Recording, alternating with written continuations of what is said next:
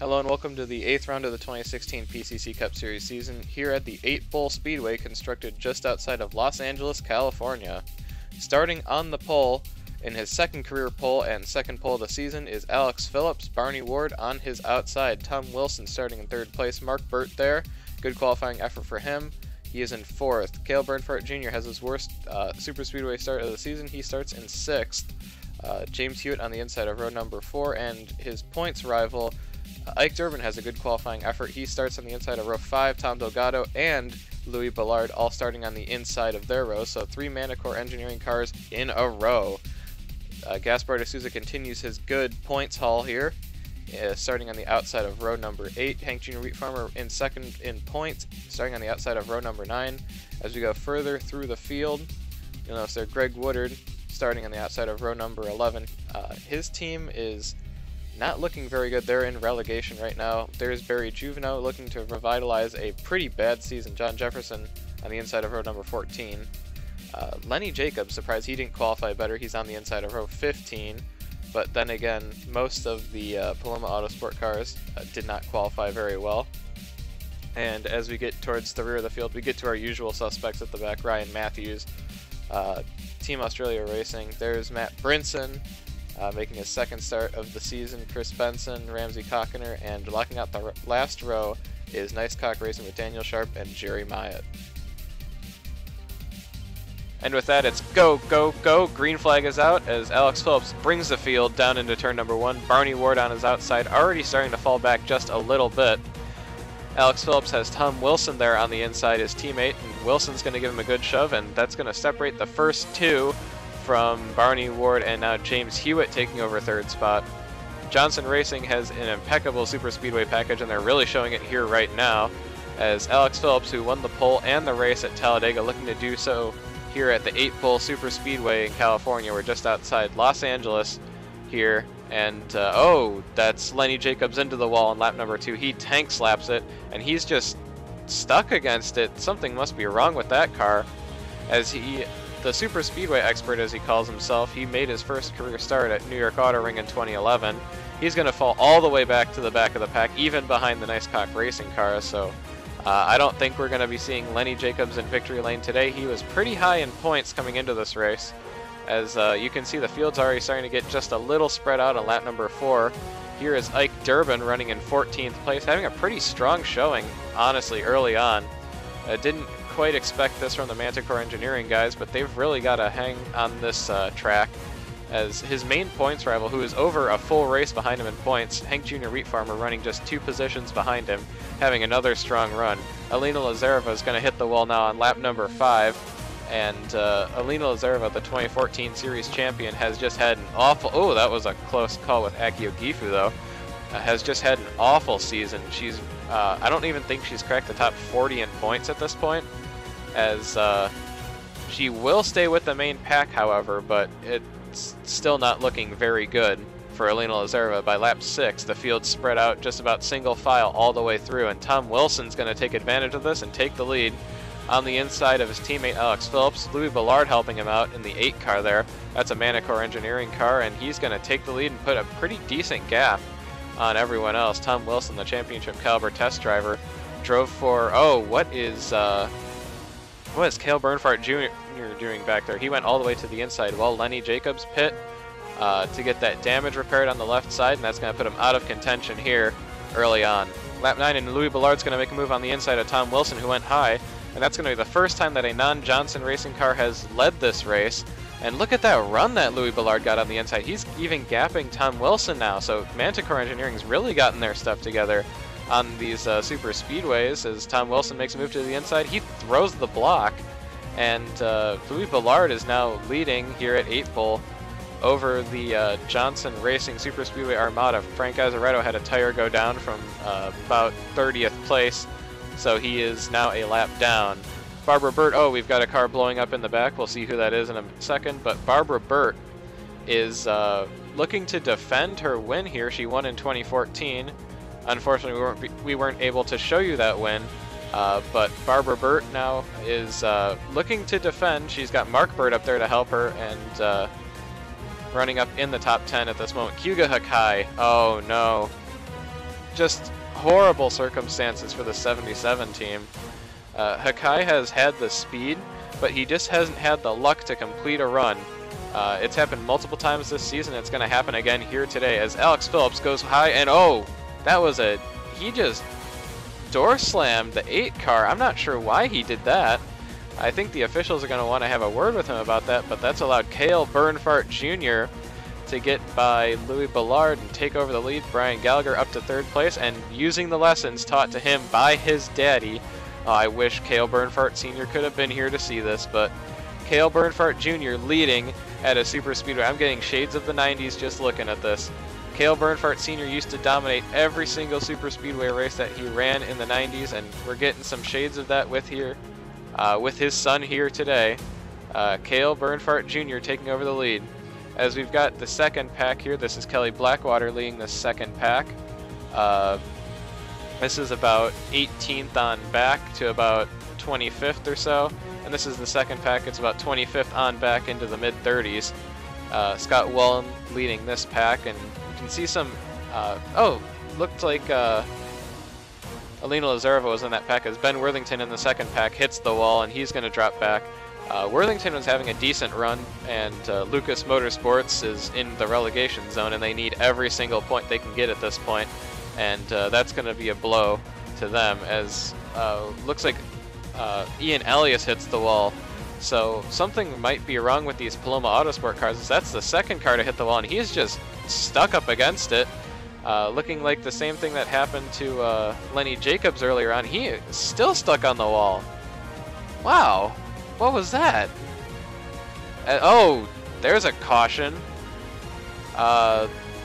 Looked like that was the 3rd pack when they caught up to Ian Elias. That was Josh Marshall getting involved, Scott Wellen, and John Jefferson just got into the back of him, and that's going to take Jefferson out of it early on. What was that? They just looked like he just checked up, and that threw Jefferson into the wall. Oh, what happened here? Ike Durbin comes into the pits, getting service, getting fuel only. And when he pulls out, he gets hit by Alina Lazarova. He's going to run into the back of James Hewitt, and that's going to cause the left rear quarter panel to fall off of Hewitt's car, and that's going to be the end of the race for Ike Durbin, as it looked like they patched that left rear quarter panel back on Hewitt's car really quick. They just threw some tape on, and that he's going to keep going, and he's going to stay up to speed as Greg Woodard managed to win the race off of pit road with Kurt Pliskin in 2nd, as Greg Woodard Accelerator Motorsports has been pretty awful all season. This is a bright spot for them, and hopefully they can stay up near the front and get themselves out of this relegation zone that they're in right now, as we're starting to get some unfamiliar faces up front due to some interesting pit strategy, as Alex Phillips now is way back. He's all the way back in... Oh, something's gone wrong with the 71 car. It sounds like he's down on power. That's an engine failure, as Alex Phillips is going to drop out of the race on lap 29 of 80, and that is just a heartbreak for that team. They were running very well, as Barney Ward here. Oh, he's going to hit the wall. Barney Ward up against the wall coming out of turn number 4. He's going to shoot down the track, as, looks like Barry Juvenile is running a bit wide. That's a huge accident. Caution number 2 is out on lap 30, as, let's see what happened there. Oh my goodness. Was that a pit wall? I think we just had a pit wall here at New York Auto Ring. We're going to go on board with Barry Juvenile. Why was he committed to that line? Because he dove in and... Oh my goodness. That was a huge hit for Ryan Matthews in the 0-2. Why did he do that? Here's a static camera, and you can see there, he just tried to make it back in line, and... oh goodness me. That was a huge hit for Matthews and Juvenile. Neither driver were cleared from the infield carousel, and now Cale Bernfart Jr. is broken down. That car is done for the day, as you can see the smoke pouring out of the hood. And looks like James Hewitt, who is going to take over the lead, is having engine problems too. So a bunch of contenders are starting to drop by the wayside, as Hewitt pulling into the pits. Tough break for him. He was an early contender for the championship, as Duncan Cobb has taken over the lead on some pit strategy. Mark Burt making a move on the inside there to take the lead, as Double B Motorsports has actually been traditionally strong at this track. Considering they've only competed here once, they won in their race. So Mark Burt is up here, and I think that's Matt Brinson back there in the top 10. So yes, Matt Brinson is running up in 10th place in this 1998 Monte Carlo, so he's doing a fantastic job early on. He also did very well at Chicago, so any top teams out there who need a driver, look at this guy, Matt Brinson. Look what he's doing in almost 20-year-old equipment, and seeing he's put this car up in the top 10, so if you ever need a driver, give Matt Brinson a call. I'm sure he'll do a good job for you. Just past halfway, and Preston Bell, who's been struggling all day, is going to blow up.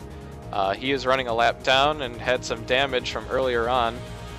Under the first pit stop, he got some hood damage, and his car has just struggled for speed ever since. And this engine failure, which we've had a lot of engine failures lately, is just a mercy kill at this point. Tom Wilson cracking the top 10 once again.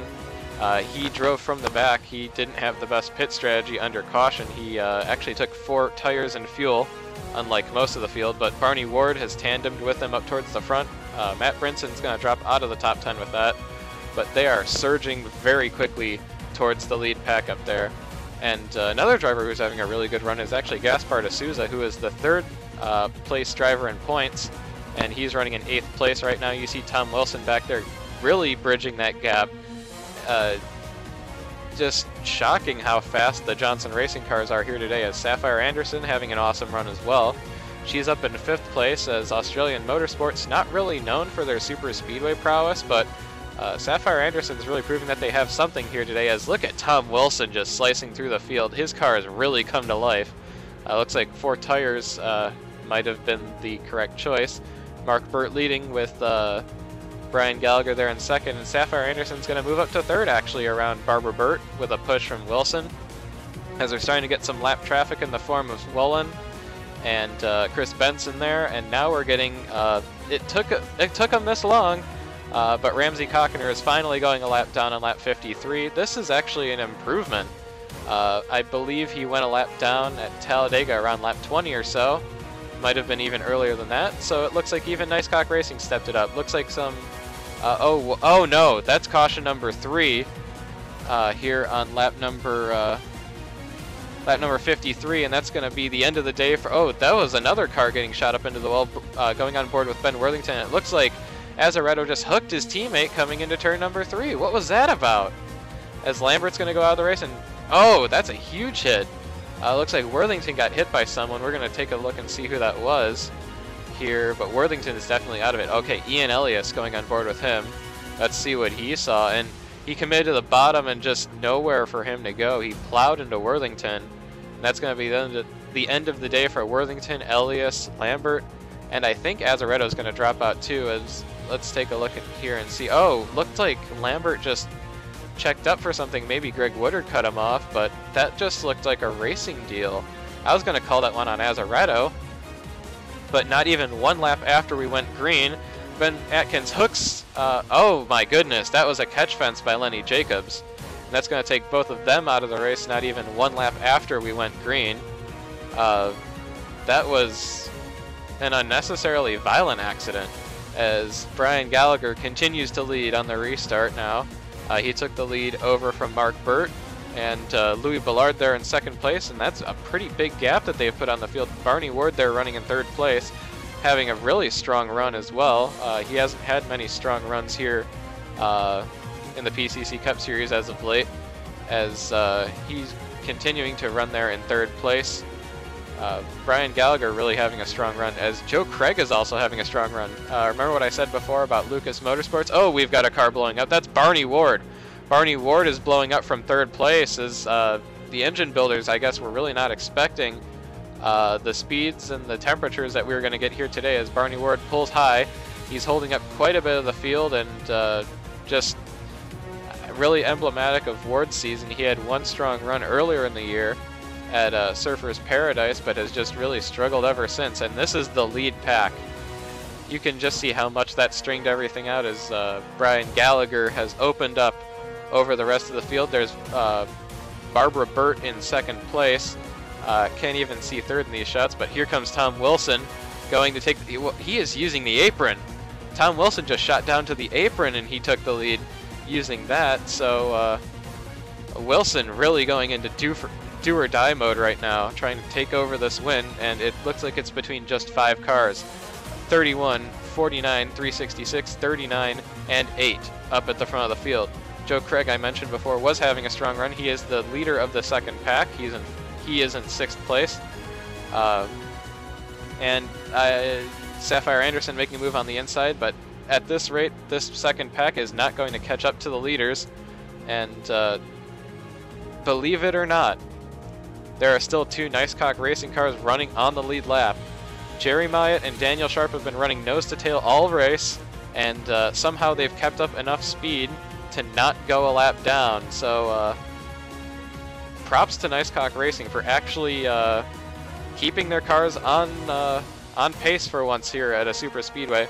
Tom Wilson continuing to extend the lead as this 2-car tandem with him and Gallagher is really working out. Corridovos and Ballard have not had the chance to gain any momentum on them, so it looks like it's going to be between Gallagher and Wilson at this point for the win, unless Corridovos and Ballard find some momentum. Another driver who's been surging lately is Akio Gifu, who actually had a 2nd place finish at Chicago and now looking for another really good run here today. Making a move on the inside of Sapphire Anderson for 6th place, but Greg Woodard's going to take advantage of that. Woodard's having a very strong run as well. Actually, look at all those Accelerator Motorsports cars up there in the top 10. This is going to be a great day for them if they can keep their nose out of trouble. Nicholas Corridovos took 2 tires on that last pit stop, and he is reporting that a right front tire is starting to go down on that 39 car. You can see him dropping back. Oh yeah, that tire is going flat. He's going to try and bring it into the pits, trying to commit to the apron. He's going to clip the apron. He's going to slide up the track, losing control, and that's going to bring out the caution. Oh no. Oh no, Corridovos, what were you doing? This is going to send us to a green-white checkered. The caution came out with just 2 laps to go, as good avoidance by Barbara Burt though. That's going to put this race into a green-white checkered as Tom Wilson brings the field down to the end of regulation. And what is the pace car doing? Did the pace car just pit wall? Well, it looks like we got a different pace car this time, but Tom Wilson's going to lead the field to the green flag for a green-white checkered attempt. Louis Ballard making a move to the inside already as we're 3 and 4 wide throughout the field. Look at this. Look at this racing here as looks like we've got an incident in the back already. But Tom Wilson getting a push from Akio Gifu, but Louis Ballard getting a shove from Dan Ferre, Hank Jr. Wheat Farmer, Barbara Burt there on the inside. Barbara Burt is going to commit to her teammate, though, Akio Gifu, as Akio Gifu leaves Tom Wilson for dead as Louis Ballard starts to fall back. Gifu and Burt on the bottom working together with Greg Woodard there, and Accelerator Motorsports cars all in the top 6. Look at that. As Gifu leads, coming to the white flag. Gifu through the block on Wilson. Wilson's going to give Gifu a push, trying to get around. And looking there on the high side, Barbara Burt still hanging in there with Greg Woodard. Dan Ferre also in tow. As I think, there's Wheat Farmer too, as Pliskin started to check back. But, Gifu didn't block low as Barbara Burt's going to take advantage of this side by side through turn number 3, coming through turn number 4. Barbara Burt getting a shove from Dan Ferre. Looks like the high side's got the momentum though, as it's, we've got a huge accident. That's Wheat Farmer coming to the finish. Barbara Burt is going to take the win over Akio Gifu by just over a bumper, as Burt is going to go back to back as we're going to take a look at that finish. Just so close, 3/100ths of a second, the margin of victory by Barbara Burt over her teammate Akio Gifu, who is going to finish second 2 weeks in a row. Okay, this is the first incident that we had. That's Matt Brinson involved, Mark Burt, just a bunch of cars that really didn't need this. Alina Lazareva was in it, and that's Jerry Myatt going for a roll. He actually drove that car away and would complete the first lap. Daniel Sharp was in it, and taking a look at that last lap incident, Louis Ballard just dumped Hank Jr. Wheat Farmer. What was that? Looked like Duncan Cobb got a piece of that as well, but Louis Ballard just drove it into the pits. He knew that he was done. as Duncan Cobb got a hit on the roof by his teammate there, and Josh Marshall got a piece of that after the end of the race. That was a pretty big hit that Hank Jr. Wheat Farmer took at the end, and Duncan Cobb took a pretty big one to the roof too. Taking a look at the results, Akio Gifu 2nd place, Tom Wilson got a very good run in 3rd place, but unfortunately couldn't seal the deal. Dan Ferre, Greg Woodard, Kurt Pliskin 4th, 5th, 7th. Very strong effort for Accelerator Motorsports. They really needed a good run here today.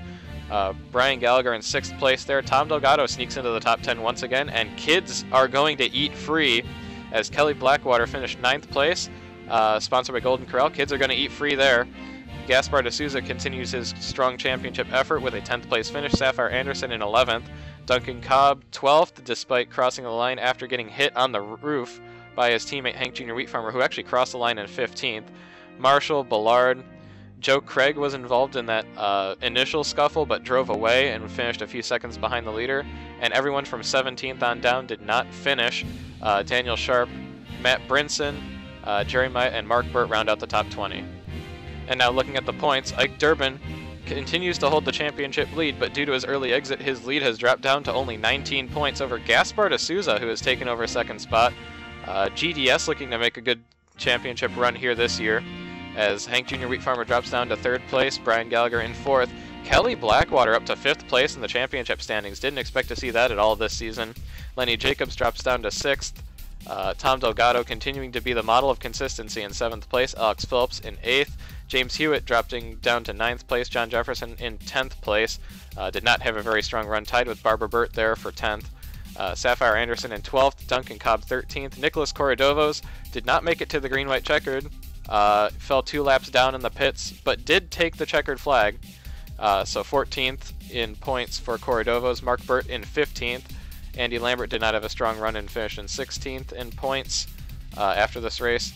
Daniel Sharp and Jerry Myatt representing Nice Cock Racing in the top 20 in 17th and 18th. Ben Atkins and Ian Elias rounds out the top 20 in points. And finally, looking at the team points, Paloma Autosport leads Manticore Engineering by 7 points at the top of the table, and it's 100 points back from 2nd to 3rd, with Double B taking over the 3rd spot. Looks like we've definitely got a dogfight for 3rd place, and it's very close from 3rd on down to about 8th, honestly. Good battle for 9th going on, and Accelerator Motorsports leaps out of relegation with that run, going from 14th to 11th in one race. Steffens Racing falling from 11th to 14th.